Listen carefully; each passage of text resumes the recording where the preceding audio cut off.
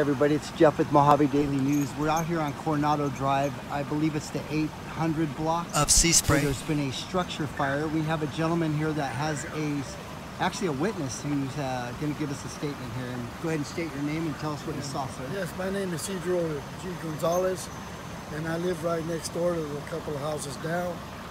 And I was passing by him, going through my house, and I noticed a fire in the back. And when I noticed it, I parked my car and I went out to the fence and I yelled at them to get out of the house.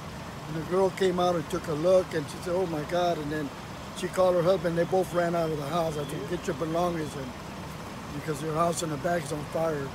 And they both got out. Just that time, that's when the fire started spreading. So you didn't see anybody get hurt? No, just a dog was barking at me when I first went to the door. The door is right there. Okay, well, thank you very much for your statement. We appreciate it. Yeah, you're welcome, sir. Thank you. And we'll walk on over and get you guys a shot of the structure that was on fire here. Stand by.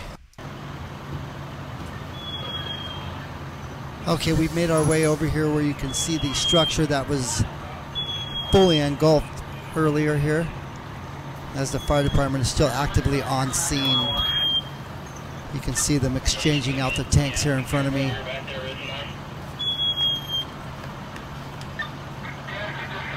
I'm Jeff Arganda reporting for Mojave Valley Daily News, local in Bullhead City.